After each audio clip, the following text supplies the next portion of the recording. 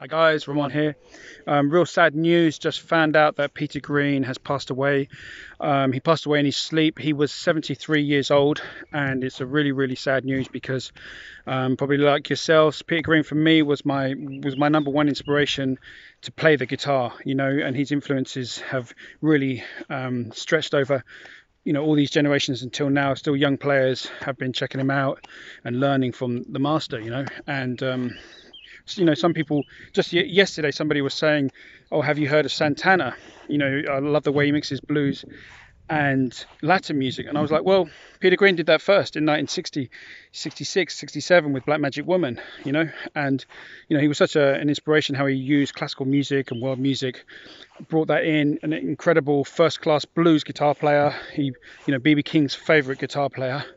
Probably, he was the number one blues guitarist ever from England, and he probably didn't even consider himself a blues guitarist, as he said himself, that to really channel that kind of hardship was very difficult being an Englishman. And obviously Peter Green had a Jewish background. His real name was Peter Greenbaum, and he came from North London, and he actually moved in the end to where I'm from in Essex, although now here I'm in the West Country. But yeah, it's just a real sad thing to hear. And like yourselves, I think the best way to sort of remember him is to play his music, play his music on the guitar, keep his music alive, listen to his music. And really sad thing that also, Danny Kerwin and Peter Green have both passed on.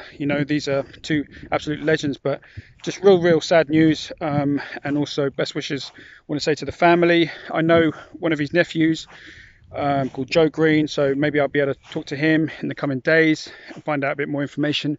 But otherwise, just want to say really sad news, and it's going to be great to keep his music alive and really just keep for the younger generations, really just introduce his music to as many people as we can, because that's all we can do. But sad day today for guitar players all around the world. Okay, God bless Peter Green wherever you are.